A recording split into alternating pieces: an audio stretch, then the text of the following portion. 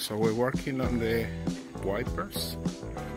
We already disassembled the wipers. We put some prime in one of it. We're gonna let it dry, so that will be protected from the elements. And then we're gonna do the same over here.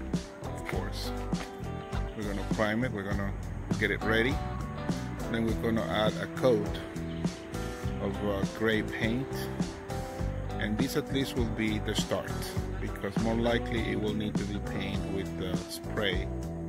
But in order to paint this with spray, I got to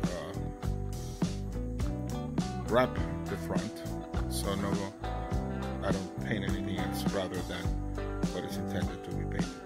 So this is where we are right now, getting it done, and we'll report later. Look at that. Restoring the wipers arms. This is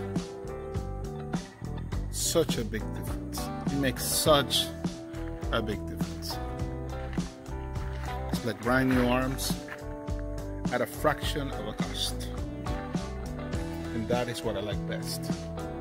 I'm doing it myself, so by doing all the labor, buying the materials, and doing it myself, I'll make it happen.